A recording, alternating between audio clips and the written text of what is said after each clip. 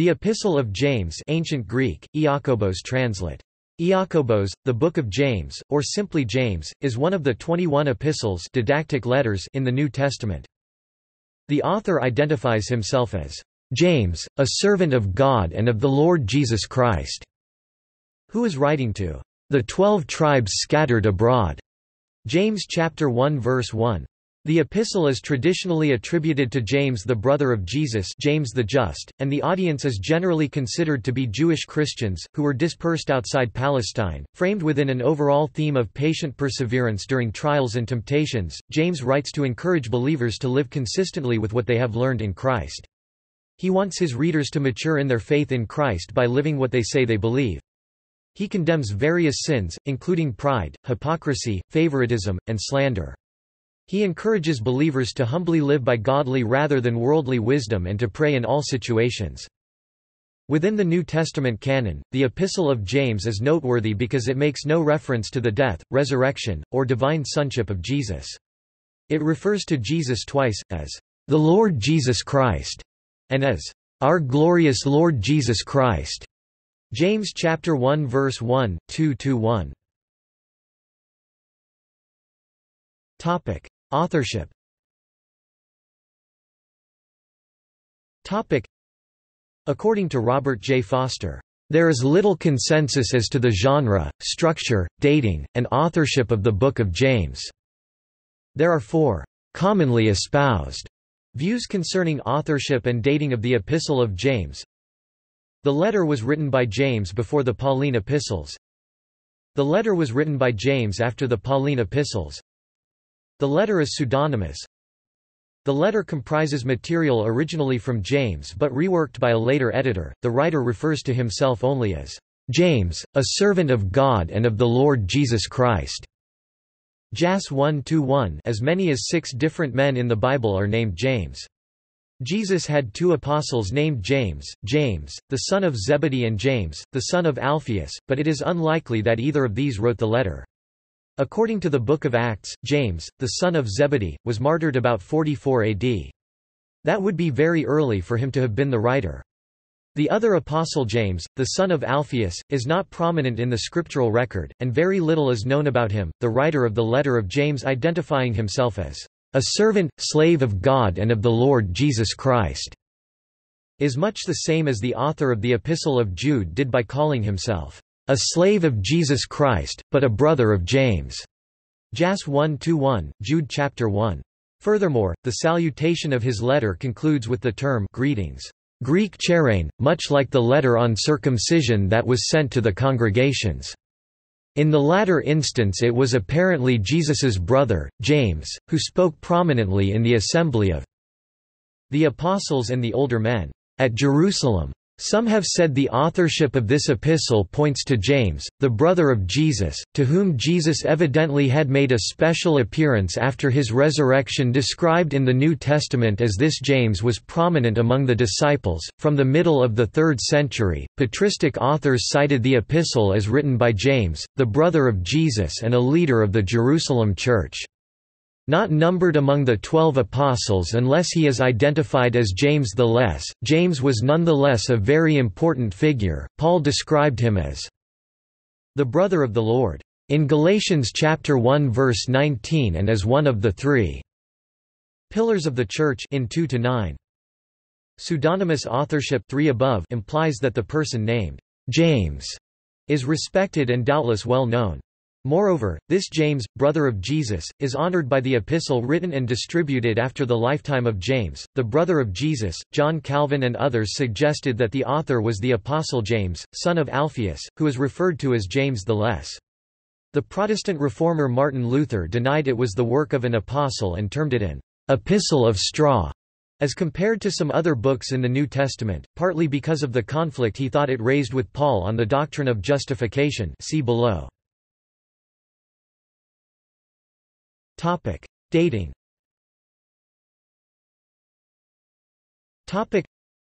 Many scholars consider the epistle to be written in the late 1st or early 2nd centuries. The author introduces himself merely as a servant of God and of the Lord Jesus Christ, without invoking any special family relationship to Jesus. The cultured Greek language of the epistle, it is contended, could not have been written by a Jerusalem Jew. Some scholars argue for a primitive version of the letter composed by James and then later polished by another writer. The epistle was only gradually accepted into the canon of the New Testament.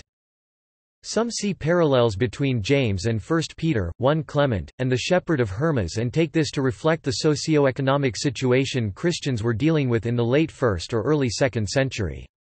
It thus could have been written anywhere in the empire that Christians spoke Greek. There are some scholars who argued for Syria. Other scholars, such as Luke Timothy Johnson, suggest an early dating for the Epistle of James. The letter of James also, according to the majority of scholars who have carefully worked through its text in the past 2 centuries, is among the earliest of New Testament compositions. It contains no reference to the events in Jesus' life, but it bears striking testimony to Jesus' words. Jesus' sayings are embedded in James's exhortations in a form that is clearly not dependent on the written Gospels. If written by James the brother of Jesus, it would have been written sometime before AD 69 or AD 62, when he was martyred. Jerusalem would also be the place of writing. The earliest extant manuscripts of James usually date to the mid to late 3rd century. Topic: Genre. Topic: James is considered New Testament wisdom literature. Like Proverbs and Sirach, it consists largely of moral exhortations and precepts of a traditional and eclectic nature. The content of James is directly parallel, in many instances, to sayings of Jesus found in the Gospels of Luke and Matthew, i.e., those attributed to the hypothetical Q source. Compare, e.g., "Do not swear at all, either by heaven, less than pre greater than pre greater than ... or by the earth. Let your word be yes, yes or no, no, anything more than this comes from the evil one." Matthew chapter 5 verses 34, 37 and less than pre greater than pre greater than ... Do not swear either by heaven or by earth or by any other oath, but let your yes be yes and your no be no, so that you may not fall under condemnation. James chapter 5 verse 12. According to James Tabor, the Epistle of James contains no fewer than 30 direct references, echoes, and allusions to the teachings of Jesus found in the Q source. Topic: Structure. Topic: Some view the epistle as having no overarching outline. James may have simply grouped together small thematic essays without having more linear, Greco-Roman structures in mind. That view is generally supported by those who believe that the epistle may not be a true piece of correspondence between specific parties but an example of wisdom literature, formulated as a letter for circulation. The Catholic Encyclopedia says, the subjects treated of in the epistle are many and various. Moreover, St. James not infrequently, whilst elucidating a certain point, passes abruptly to another, and presently resumes once more his former argument. Others view the letter as having only broad topical or thematic structure. They generally organize James under 3 Ralph Martin to 7 Luke Johnson general key themes or segments. A third group believes that James was more purposeful in structuring his letter, linking each paragraph theologically and thematically. James, like the Gospel writers, can be seen as a purposeful theologian, carefully weaving his smaller units together into larger fabrics of thought and using his overall structure to prioritize his key themes. The third view of the structuring of James is a historical approach that is supported by scholars who are not content with leaving the book as New Testament wisdom literature, like a small book of Proverbs, or like a loose collection of random pearls dropped in no particular order onto a piece of string. A fourth group uses modern discourse analysis or Greco-Roman rhetorical structures to describe the structure of James. The United Bible Society's Greek New Testament divides the letter into the following sections. Topic: Historical context. Topic: Understanding the circumstances of James' writing helps scholars better understand James's organization of the letter. They view the epistle as having a legitimate purpose for its composition, a response to the suffering of its recipients. A 2013 journal article explores a violent historical background behind the epistle and offers the suggestion that it was indeed written by James, the brother of Jesus, and it was written before AD 62, the year he was killed.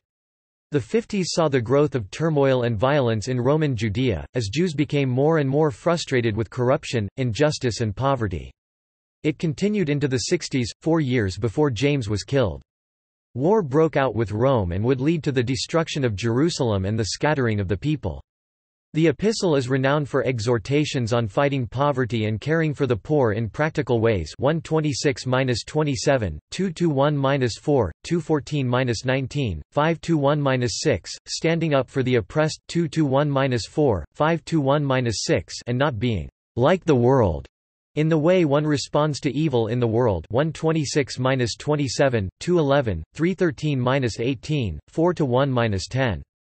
Worldly wisdom is rejected and people are exhorted to embrace heavenly wisdom, which includes peacemaking and pursuing righteousness and justice. 313-18.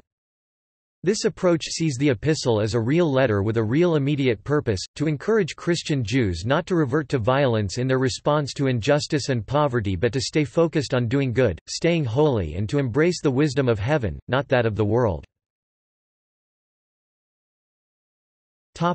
Doctrine.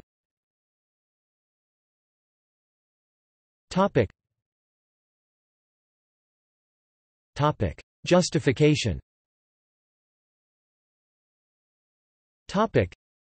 It contains the following famous passage concerning salvation and justification. 14 What good is it, my brothers, if someone says he has faith but does not have works? Can that faith save him? 15 If a brother or sister is poorly clothed and lacking in daily food, 16 and one of you says to them, Go in peace, be warmed and filled, without giving them the things needed for the body, what good is that? 17 So also faith by itself, if it does not have works, is dead. 18 But someone will say, You have faith and I have works, show me your faith apart from your works, and I will show you my faith by my works. 19 You believe that God is one, you do well. Even the demons believe and shudder. 20 Do you want to be shown, you foolish person, that faith apart from works is useless? 21 Was not Abraham our father justified by works when he offered up his son Isaac on the altar? 22 You see that faith was active along with his works, and faith was completed by his works. 23 And the scripture was fulfilled that says, Abraham believed God, and it was counted to him as righteousness. And he was called a friend of God. 24 You see that a person is justified by works and not by faith alone. 25 And in the same way was not also Rahab the prostitute justified by works when she received the messengers and sent them out by another way? 26 For as the body apart from the spirit is dead, so also faith apart from works is dead. That passage has been cited in Christian theological debates, especially regarding the doctrine of justification. Gaius Marius Victorinus 4th century associated James' teaching on works with the heretical Symachian sect, followers of Symmachus the Ebionite, and openly questioned whether James's teachings were heretical. This passage has also been contrasted with the teachings of Paul the Apostle on justification. Some scholars even believe that the passage is a response to Paul. One issue in the debate is the meaning of the Greek word dikaio, render righteous or such as he ought to be, with some among the participants taking the view that James is responding to a misunderstanding of Paul. Roman Catholicism and Eastern Orthodoxy have historically argued that the passage disproves the doctrine of justification by faith alone, or sola fide. The early and many modern Protestants resolve the apparent conflict between James and Paul regarding faith and works in alternate ways from the Catholics and Orthodox. Paul was dealing with one kind of error while James was dealing with a different error. The errorists Paul was dealing with were people who said that works of the law were needed to be added to faith in order to help earn God's favor. Paul countered this error by pointing out that salvation was by faith alone apart from deeds of the law. Galatians chapter 2 verse 16, Romans chapter 3 verses 21 to 22. Paul also taught that saving faith is not dead but alive, showing thanks to God in deeds of love. Galatians chapter 5 verse 6. Since in Christ Jesus it is not being circumcised or being uncircumcised that can affect anything, only faith working through love James was dealing with errorists who said that if they had faith they didn't need to show love by a life of faith. James chapter 2 verses 14 to 17. James countered this error by teaching that faith is alive, showing itself to be so by deeds of love. James chapter 2 verses 18, 26. James and Paul both teach that salvation is by faith alone, and also that faith is never alone but shows itself to be alive by deeds of love that express a believer's thanks to God for the free gift of salvation by faith in Jesus. Topic: Anointing of the sick. Topic: The epistle is also the chief biblical text for the anointing of the sick. James wrote, 14 Is anyone among you sick? Let him call for the elders of the church, and let them pray over him, anointing him with oil in the name of the Lord. 15 And the prayer of faith will save the one who is sick, and the Lord will raise him up. And if he has committed sins, he will be forgiven. G. A. Wells suggested that the passage was evidence of late authorship of the epistle, on the grounds that the healing of the sick being done through an official body of presbyters elders indicated a considerable development of ecclesiastical organization. Whereas in Paul's day to heal and work miracles pertained to believers indiscriminately 1 Corinthians 12:9.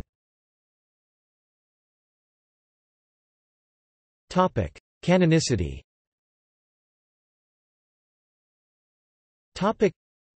The epistle was first explicitly referred to and quoted by Origen of Alexandria, and possibly a bit earlier by Irenaeus of Lyons as well as Clement of Alexandria in a lost work according to Eusebius, although it was not mentioned by Tertullian, who was writing at the end of the 2nd century. It is also absent from the Muratorian fragment, the earliest known list of New Testament books. The Epistle of James was included among the 27 New Testament books first listed by Athanasius of Alexandria in his 39th Festal Epistle AD 367 and was confirmed as a canonical epistle of the New Testament by a series of councils in the 4th century. Today, virtually all denominations of Christianity consider this book to be a canonical epistle of the New Testament. In the first centuries of the Church, the authenticity of the epistle was doubted by some, including Theodore, Bishop of Mopsuestia in Cilicia. Because of the silence of several of the Western churches regarding it, Eusebius classes it among the Antilegomena or contested writings Historia Ecclesia, 3.25, 2.23. Jerome gives a similar appraisal but adds that with time it had been universally admitted.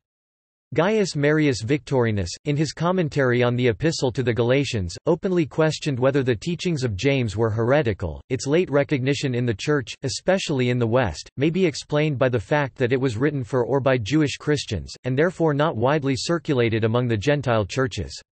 There is some indication that a few groups distrusted the book because of its doctrine. In Reformation times, a few theologians, most notably Martin Luther in his early career, argued that this epistle should not be part of the canonical New Testament. Martin Luther's description of the Epistle of James changes. In some cases, Luther argues that it was not written by an apostle, but in other cases, he describes James as the work of an apostle. He even cites it as authoritative teaching from God and describes James as a good book, because it sets up no doctrines of men but vigorously promulgates the law of God. Lutherans hold that the epistle is rightly part of the New Testament, citing its authority in the Book of Concord. However, it remains part of the Lutheran Antilegomena. See also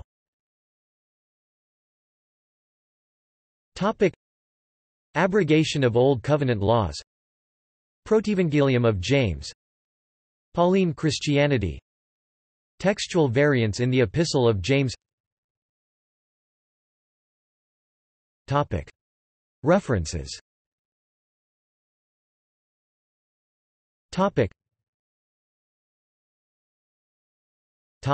External links.